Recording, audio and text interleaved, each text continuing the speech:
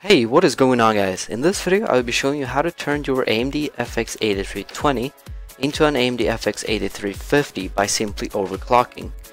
Now, the 8320 is in fact just an underclocked 8350 with a lower price. That is pretty much the main reason I got the 8320, because I could afford a better graphics card. Before you start, there are two things you want to have a look at, and that is your cooling and your motherboard.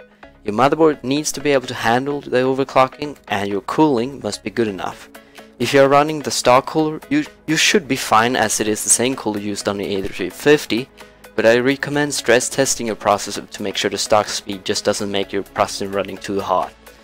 And yeah, if you know your motherboard and cooler is capable of overclocking, you can start off by going into the BIOS by hitting delete when starting your computer.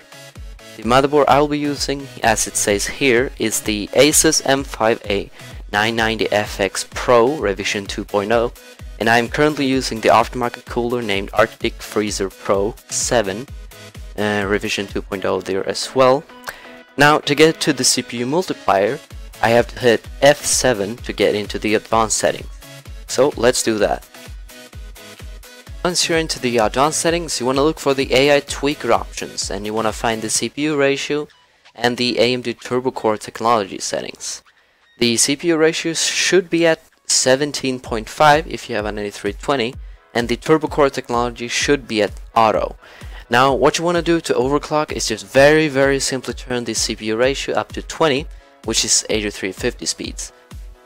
Then what you want to do is to go to the AMD Turbo Core technology and turn it to disabled, and once you've done that, you can just simply save and reboot into Windows.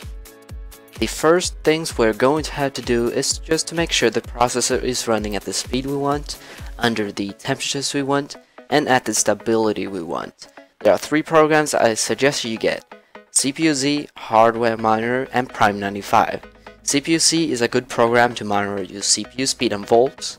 H3 Monitor is for checking your temps, and Prime 95 for stability and stress testing. All will be linked down in the description.